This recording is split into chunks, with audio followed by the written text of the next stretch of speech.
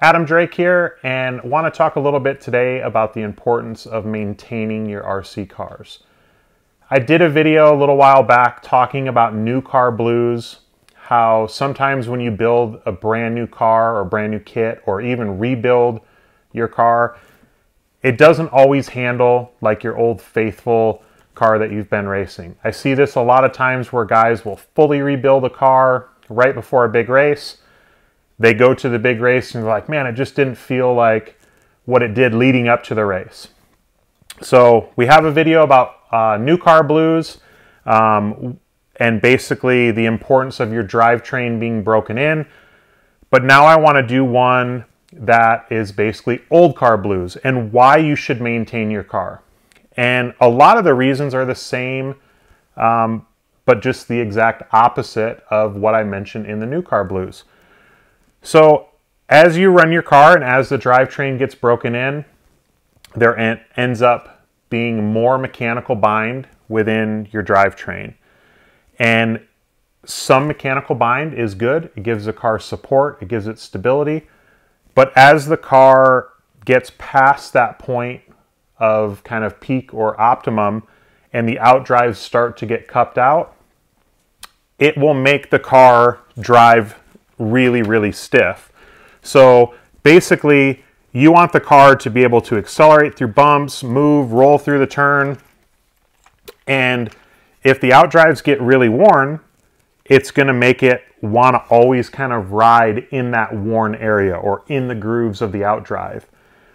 And what that's going to do is it's going to make it drive really stiff and rigid through the bumps. It's going to create good forward drive because it's keeping the chassis really flat, but it's not going to allow it to transfer weight. It's not going to steer as much getting into the turn.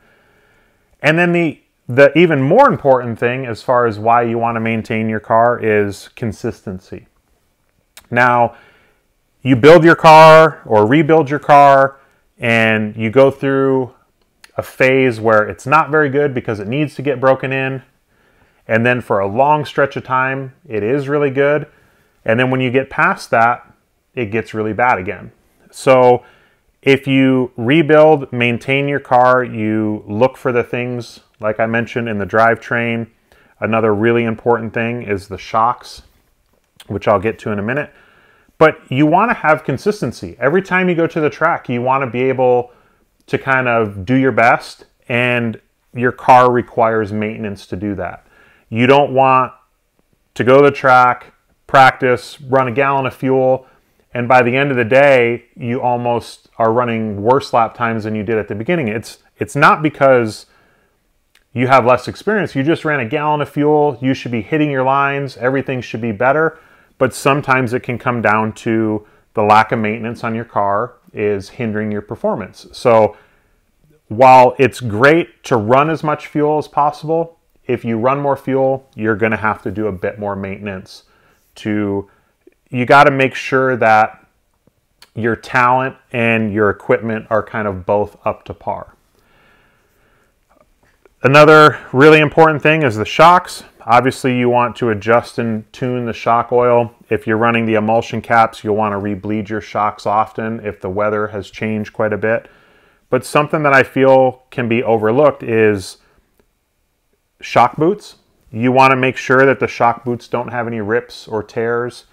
If they do, it'll allow dust and dirt to kind of get into the cartridge or the seal pack, and it'll damage the O-rings. It'll allow dirt into the oil. It'll scratch the shock shafts. So you want to make sure you check and maintain your shock boots, and also that you check and replace from time to time your O-rings in the shocks. Because what happens is the silicone oil that you're using in the shocks will attack the silicone O-rings. So I use a ProTech blue grease. It's just a O-ring grease. That's what I use on my shocks. I go ahead and I'll put that on my pit board, kind of work it around, drop the O-rings in it, work it all around so that you get a really nice coat of that O-ring grease before you build the shocks or put new O-rings in. And what that's doing is it's going to help keep the oil off the O-rings. So the O-rings are still going to be really smooth, everything's going to function, and it's going to be lubricated. But over time, if the oil gets on the O-rings, which it's going to happen, the O-rings will start to swell. And as they swell, it will basically, I guess the terminology is stiction, but it basically will just increase friction within the shocks. If the shocks have more friction, just like the drivetrain, it's going to make everything drive a little bit stiffer. It's not going to go through the bumps quite as well. So those are two really key parts, drivetrain and shocks. Also, center drivetrain. So on the Mugen buggy and truck, we use dog bones now, which have the least amount of friction. They allow the center diff to bleed power, accelerate through bumps, give it really good grip. But over time, the drive shafts, the pins need to be replaced. As they get flat spotted, you have more surface area, more friction, and it's going to make the center diff drive and feel like it's a little bit thicker. So those are three kind of key areas that I really like to focus on in order to keep my car consistent from whether it's race day or practice day. And you have to learn what works best for you. How often you feel it's best for you to replace your O-rings, or how often it works best for you to either shift your out drives and drive shafts or put in new drive shafts and out drives. There's no real set amount of time. It depends on the conditions. It depends on how hard you drive or how easy you drive.